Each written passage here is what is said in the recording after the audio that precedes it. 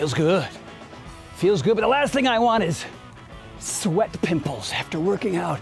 Oh my God, nobody wants that.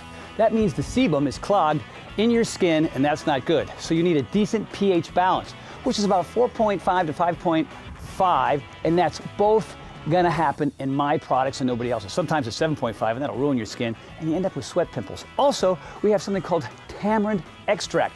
Great moisturizer, and it's a gentle astringent.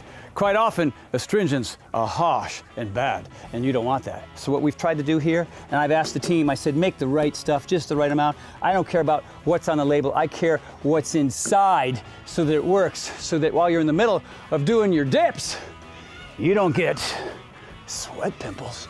Oh, not good. TH cares about you.